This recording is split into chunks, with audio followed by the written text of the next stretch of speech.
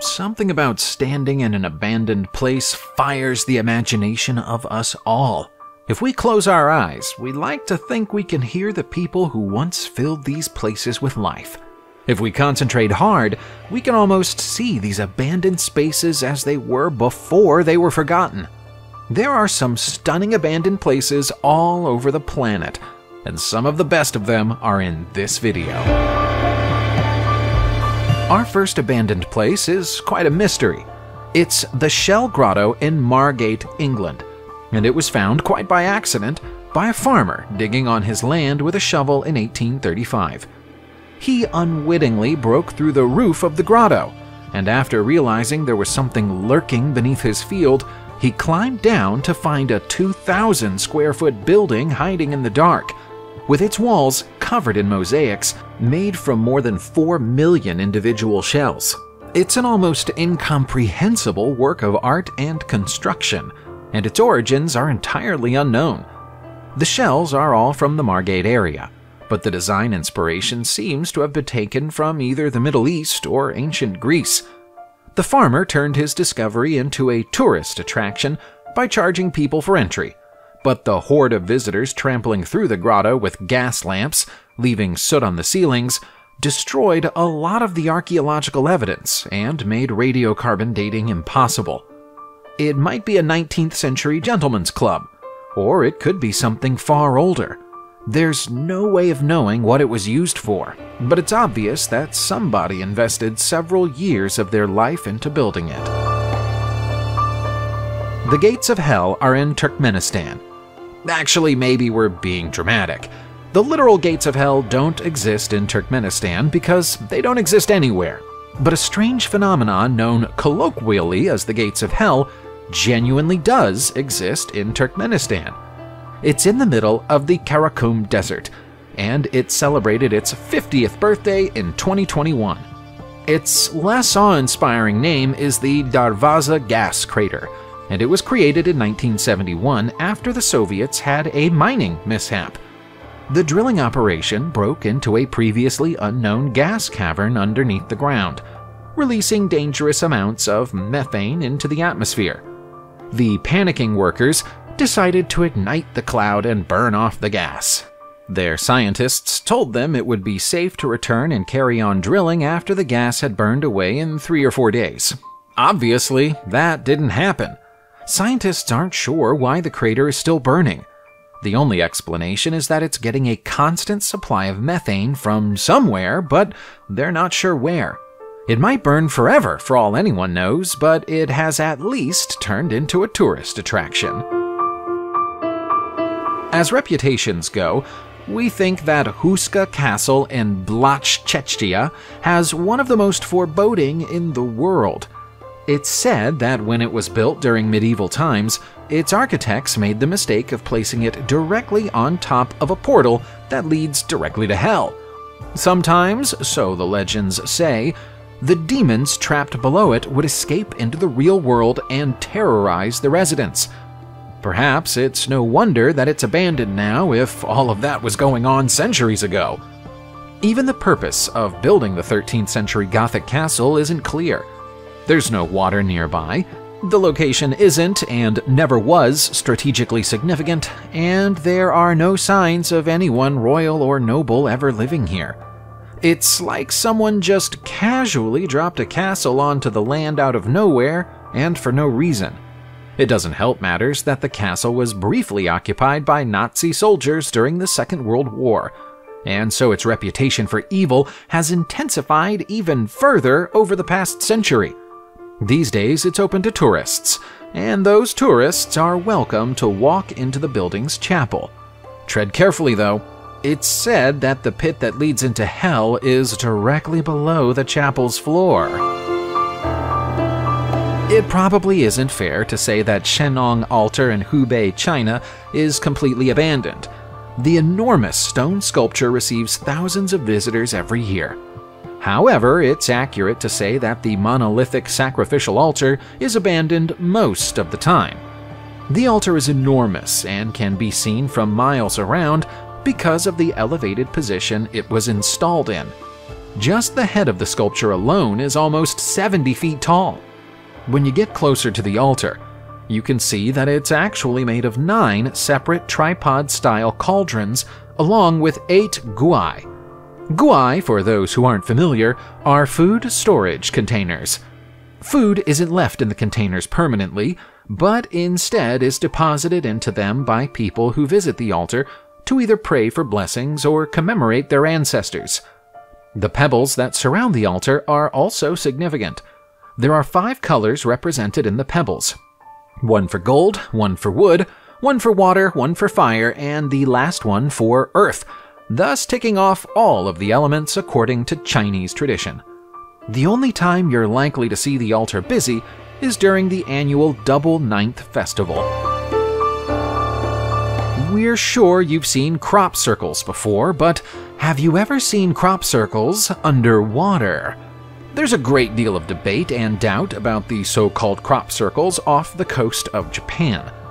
Most crop circles on land have been put down to the work of human pranksters, but it's difficult to imagine a fraudster creating a similar pattern beneath the waves. It's not even clear how they'd go about doing it.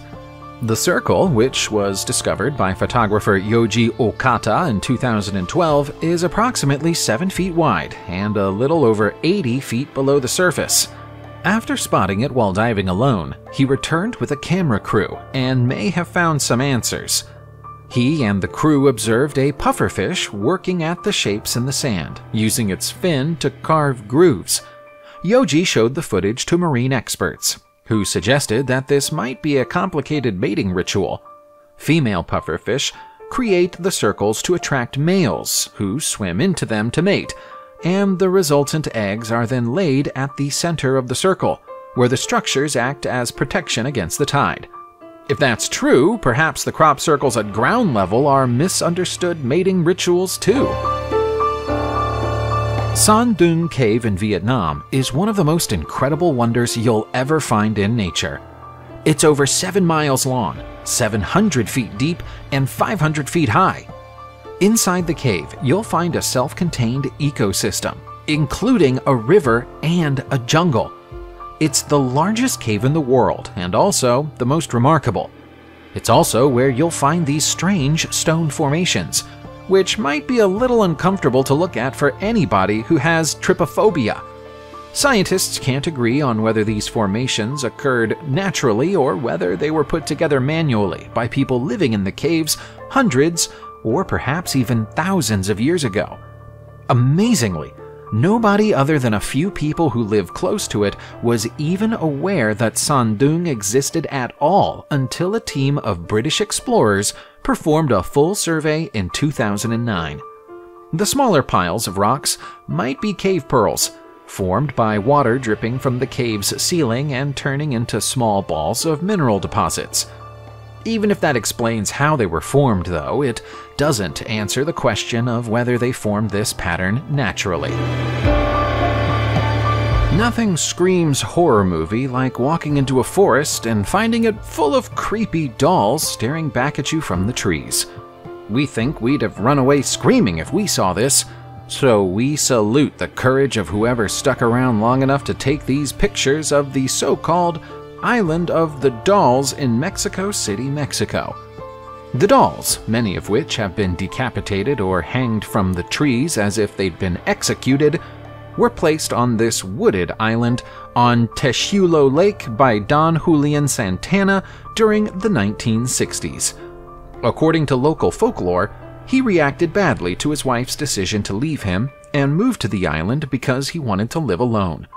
Not long after he arrived, he saw a young girl drown in the lake and was unable to rescue her. He then spent the remainder of his life fishing dolls out of the canal or pulling them out of the trash around Mexico City, and then placing them in the trees as a strange memorial to the drowned girl. We don't know how much truth there is to that story, but it's still a scary place, even if none of it is true. It's far beyond us to say whether or not ghosts are real. If you want to believe in the supernatural, that's up to you. We do know of an abandoned location where ghosts are supposed to come out and play after dark, though. and it's India's Bangar Fort. There are so many stories and superstitions about ghostly activity at this fort that entry is now prohibited after the sun goes down. The fort was built during the 17th century and used to host a whole town's worth of people, but the occupants became so afraid of the alleged ghosts that they abandoned it and built a new town a short distance away from it. The stories about the haunting are colorful. One of them speaks of a wizard who cursed the fort with his final breath after he was fatally wounded by a woman he'd attempted to heal.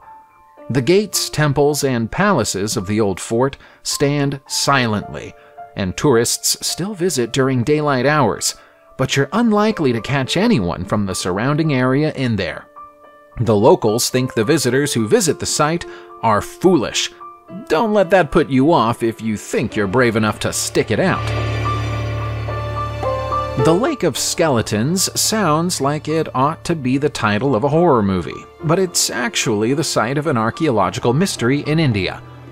This mass of tangled skulls and bones half submerged in water is unusual for many reasons, but chief among them is the fact that the lake is more than 16,000 feet above sea level. It's surrounded on all sides by glaciers and frozen mountaintops. It would have been very difficult for our ancient ancestors to reach this remote location in the Himalayas, and there's no obvious reason that they'd have wanted to do so.